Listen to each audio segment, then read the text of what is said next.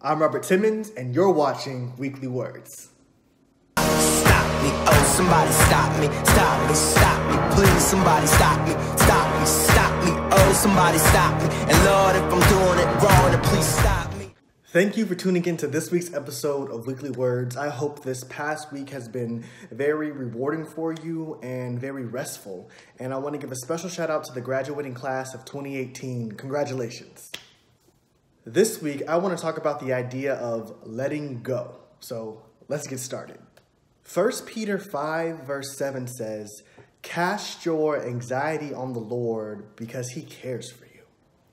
I think this scripture can really resonate with a lot of us because in life, we get thrown with so many different burdens and responsibilities and expectations and different ideas of what success is. And then our friends need our help and our family and all these different things happen to where we're carrying a lot each step of the way on our journey. And at different points, it seems very burdensome and we feel weighed down and we need help. And this scripture is giving us the answer to go against that by casting all of our anxieties, all of our worries, all of our burdens onto the Lord because he cares for us and he wants the best for us in our life as we walk to fulfill our purpose here on earth. But the thing is, as humans, we are always taught to, stand tall through our adversity and keep walking and keep trying and be men and women of our words and help those in need and all these different things and not to complain and to, keep our head held high and to work through it and not to give up and all these different things. But sometimes it's too much for us and we really need to let go. We need to let go of the burdens. We need to let go of the things that aren't our responsibility. We have to let go of temptation and we have to let go of things that are distracting us or hindering us from our journey, right? And it's kind of hard because it's difficult to discern what things we need to hold on to and what things we need to let go of. But if we pray and ask for discernment from God and think about what's truly a hindrance in this season, then we will be able to have that understanding of what we need to let go of. There is this picture that I've seen around on social media, and it says, sometimes holding on causes more damage than letting go. And the top of the picture shows this hand and it's holding this rope very tightly. And there's tension in the rope, so you can tell that it's something, heavy against it. Then the bottom of it shows the hand letting go of the rope and the rope being removed from the hand.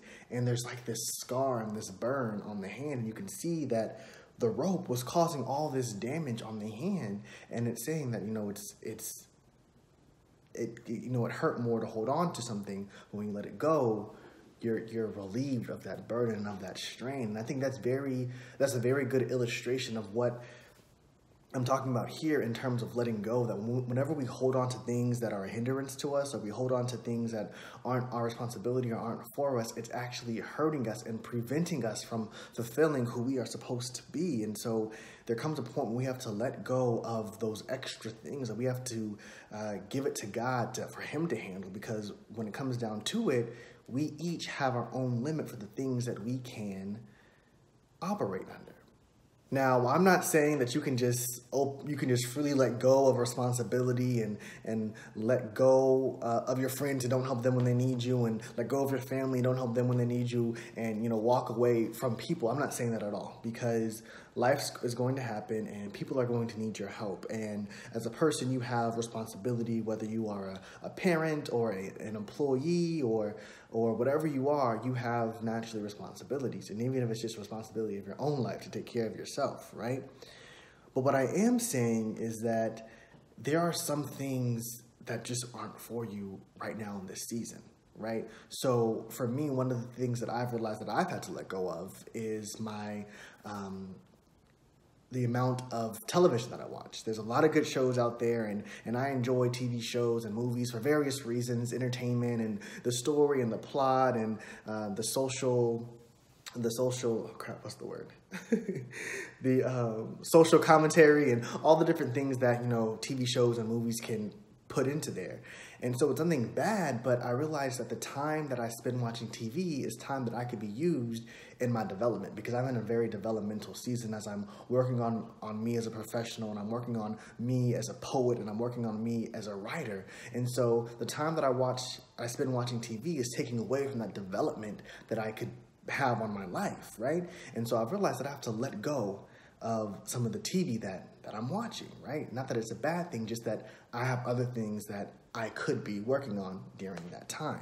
Another example is one of my friends, she did a year of singleness where she intentionally and diligently did not go on any dates or spend any alone time with men, because she realized that she was at a point in her life where she needed to focus on herself, her own personal goals, and her own relationship with God, and that having a romantic relationship wasn't good for her in this season. So she let go of that, right? Not saying that relationship is a bad thing, because God did call us to relationship, but recognizing that everything has its time and its place. So we have to find the things that we need to let go of that are actually hindering our current walk in life, right? Not saying that you can't hold back onto it later, but just saying that right now it's not for you. And yes, there are going to be some things that you really do need to let go completely and just completely let go of in your entire life. But some things you might only need to let go of for a season or for a couple seasons. But the thing is, you have to find out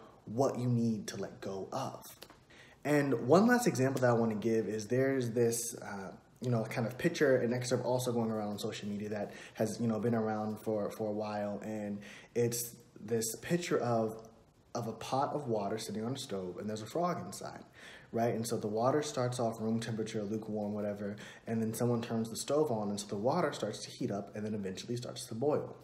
Well, frogs have the ability to adapt to temperature changes, whether something's too cold or too hot, right? So as the water gets hotter and hotter, the frog is adapting to the heat so that it can survive in it, right? As opposed to jumping out, it keeps adapting its blood and its body temperature, whatever it does. I don't know the full science of it, but it's adapting to the heat until it gets to the point where the water's too hot for the frog to survive. And then when that happens, the frog goes to jump out, but it's actually too late and the frog dies, right?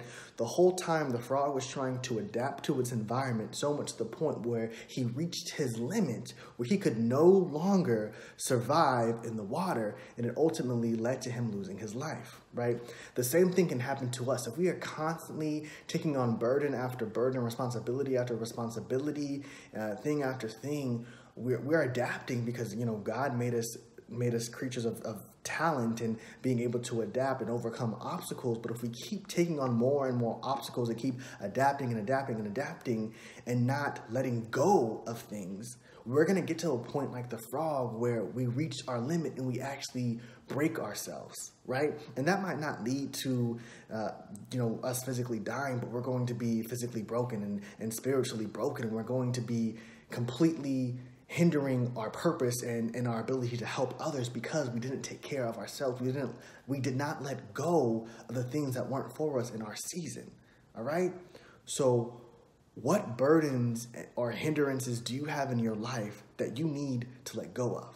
Whether it's people, whether it's relationships, whether it's habits, whether it's finances, whether it's temptations, what things in your life do you need to let go of to ensure that you can be the best version of yourself and walk in your purpose? All right, so question time. Just like every other week, I'm going to ask you guys a couple of questions. And again, I encourage you to think them over and talk about them with your accountability partner. All right, so let's get started. Question 1. What are some of the biggest things preventing you from reaching your goals? What are some of the biggest things preventing you from reaching your goals? Question 2. What burdens, worries, and anxieties are you holding on to that you need to let go of? What burdens, worries, and anxieties are you holding on to that you need to let go of? Hey everybody, thank you for tuning in to this week's episode of Weekly Words. I hope you thoroughly enjoyed it. If you have any suggestions for topics for me to talk about in the future, feel free to email me at weeklywordsrt@gmail.com. All right, I'll talk to you later. Have a great week. me, oh, somebody stop me, stop me, stop me, please, somebody stop me, stop me, stop me, oh, somebody stop me, and Lord, if I'm doing it wrong, then please stop me.